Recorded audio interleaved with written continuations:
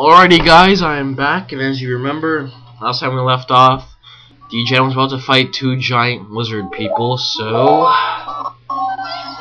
these guys are kind of like, you just have to put your shield up, block their sword attack, and then counter back with your own. And once one takes enough damage, one will run away, like that, and you're going to have to fight the other one, so you're going to have to jump over this platform, where the other one is. And I think he comes to you. Yeah, he comes to you. So, repeat the process.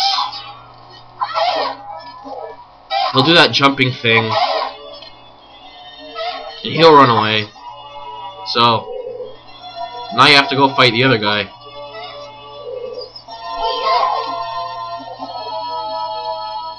This is more annoying than hard.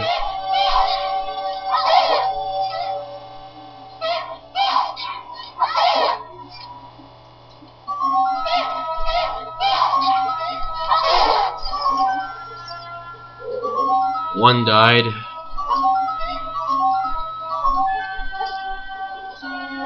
Wow, the other one chose to go far away. Ooh.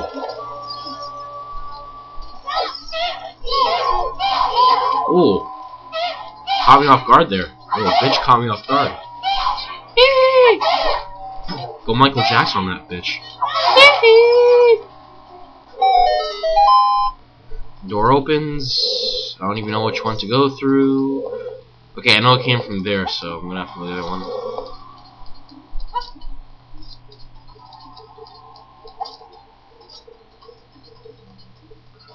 And open this door and go on in. Okay, here's gonna be big Donagos that spit fire, so don't get too close to those guys. What you're gonna do is take out a Deku stick, and you're gonna see a torch lit somewhere around here. Yep, there it is. So you're gonna take your stick and you're gonna set the torches on fire. Hopefully without any interference from those big guys.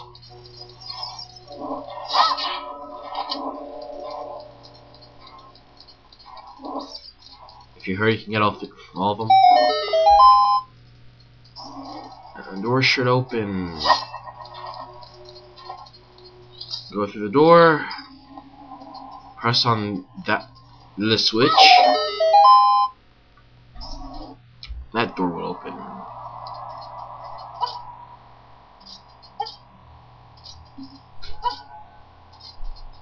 Pay no attention to the rolling ball. Jump. And go through the newly unlocked door. Okay, this is really simple. Most of you will think it's pretty hard, but it's honestly, this took me a long time, but it's really simple. Take a bomb flower, put it in the middle of these things. That will blow up, causing all of them to blow up. And steps will come down, allowing you access to the room. Okay, I'm gonna cut this video a little short here because I have to go somewhere, and we'll continue this next time.